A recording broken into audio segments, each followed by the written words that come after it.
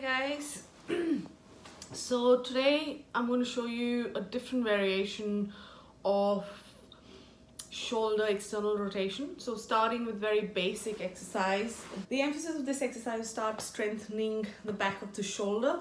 It's good for posture but also good for anyone who has rotator cuff pain or side pain. It's a very basic exercise to get started with. So if you have a foam roller, have your head on the foam roller, good posture.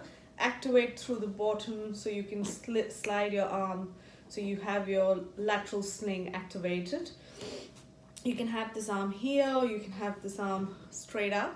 I would say have it straight up, activate through here so you have space to slide your hand. That means that shows that you've activated your lateral or side sling. And then start here. You can start with a 500-gram weight or a 1 kilo weight, that's fine. And usually you can have a towel between your elbow and your body, or if you feel comfortable without the towel, that's fine.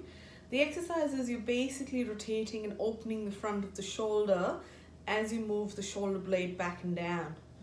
So it's a very good exercise to get started with waking up your shoulder muscles, waking up your lateral sling. In this exercise, make sure you're not compensating by bending the wrist back. So you have to keep your wrist neutral. And again, you can start this with 500 grams. And make sure with this exercise, you're not rotating your body.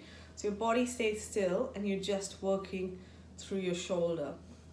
Very basic exercise to get started with. And I would say do about 8 to 10 reps, 2 to 3 sets. Start with once a day, see how you feel, and then progress from there. Any pain in the shoulder post the exercise, less than 3 is good, but always remember to pace the exercises slowly and gradually. Hope this helps everyone, and all the best.